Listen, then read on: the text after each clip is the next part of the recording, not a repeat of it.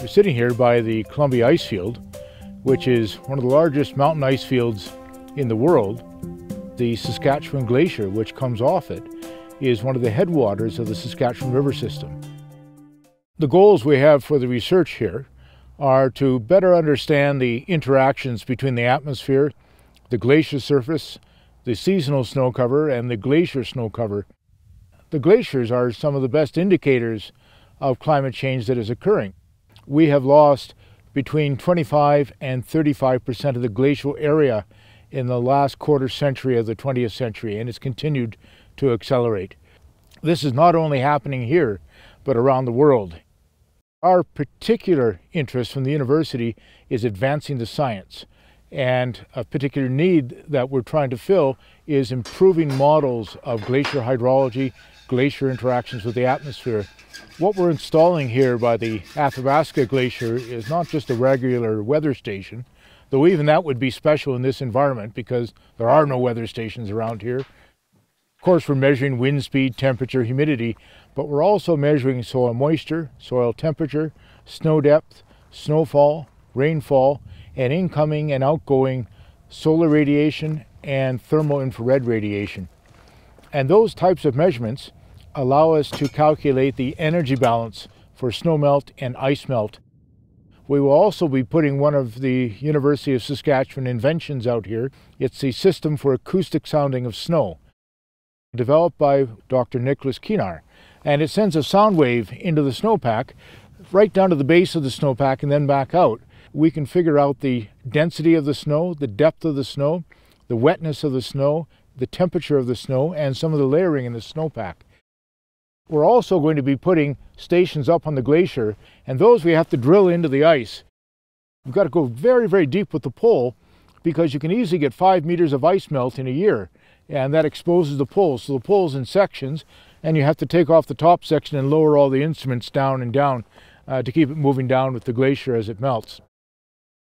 Also in this area, we'll be flying a drone, which will have thermal infrared measurements, near infrared measurements, and visible measurements to give us the snow-covered area. We'll be able to develop a three-dimensional image of the glacier so we can then map out the glacier change over time. Also, by next summer, we should have eddy correlation, a way of directly measuring turbulence in the atmosphere. And by calculating the turbulence over the glacier versus the turbulence off glacier, we can figure out how quickly it's melting and also how that glacier is cooling off this whole environment around here, and it slows down its own melt. We're at Fortress Mountain Snow Lab, which is put in by the University of Saskatchewan over the last 2 years. We're up here over 2,000 meters in elevation in one of the most consistently snowy places in the Canadian Rockies. We filled it with instrumentation to measure blowing snow, snow intercepted in the forest canopy, snow melt rates, and how snowpack then melts and fills lakes and forms streams and fills groundwater in this area. So it's been a wonderful lab for us. The reason we call it a lab in the sense because it has roads going up to high elevation in here and it's gated off from the public. So it's a really good place to do high intensity research with excellent logistics. At this site, we have graduate students who are training at the PhD level and master's level. And this site is one that they compare to, as well as instruments we have on the Brittano-Bologna ice field in the Northwest Territories and on Peyto Glacier further south in Banff National Park. As we collect several more years of data, these data sets become available for more students to come in. I realized that I really need to do my PhD with a very renowned scientist, John, who is a pioneer in this field. And I'm trying to see how local climate influenced the glacier advancing and retreating, and how it is influencing the water availability downstream. I'm trying to connect the science and the development and the technology has been developed over here and apply it in the other part of the world. There's still a lot we don't know about the interaction of large-scale climate with the climate that actually affects the glacier melt and accumulation.